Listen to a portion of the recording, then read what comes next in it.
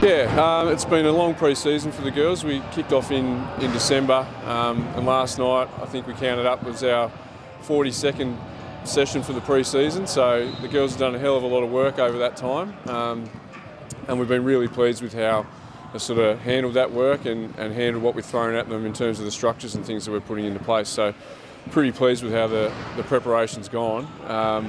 Our last month or so has probably been a little bit chaotic because we've had some isolation issues with COVID. But I think everyone's probably dealt with that a little bit over the pre-season, so we're no different to everybody else. And obviously Angela's come in now, so we're really pleased to have her here. She provides us with that, I guess, physicality at both ends of the floor and the ability to score and find open teammates on the perimeter. So really excited to get her out there tomorrow night and see how she goes, and hopefully she has a good time as well. And for those who don't know, can you give us a little bit of a recap from last season, I guess, building on that, what some of your goals for this season might be? Yeah, I wasn't the coach last season, but it wasn't one of the better seasons that the club's had for the women's team. So our focus this year is really on improvement, changing our culture, and getting the program, I guess, moving in the right direction.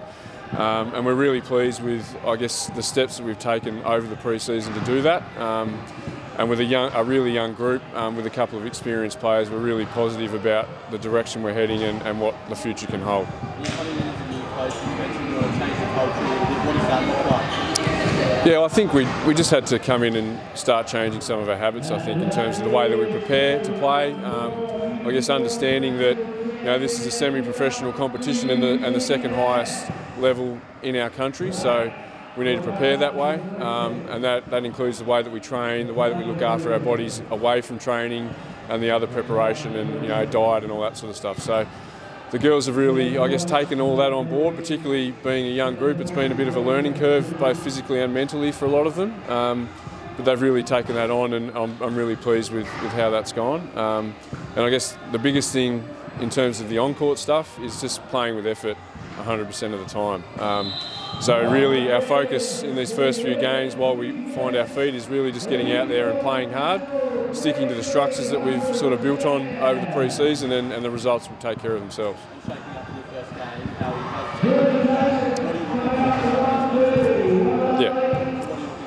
Yeah, so we're a little bit undermanned. Obviously we've got another import to come in a couple of weeks. We've got 5 players missing at the moment with the under-20 state team at the Nationals. So we're a little bit undermanned tomorrow, and coming up against Launceston, who are one of the top couple of teams in last season, and probably their combination of Payne, Froling and Griffith's probably the premier trio, I guess, in the competition. So it's going to be a challenge.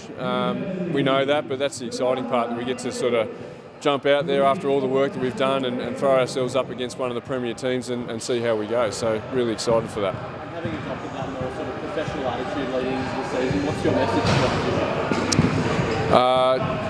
to the Don't look forward to coming to Hobart, because we're going to make you work for everything that you get. I think that's the way that we've tried to, I guess, prepare for the season, is that everyone that comes here, whether they beat us or not, they're going to know that they've played the Hobart Chargers, and I think that's the way we're prepared, and that's the way we want to play this season.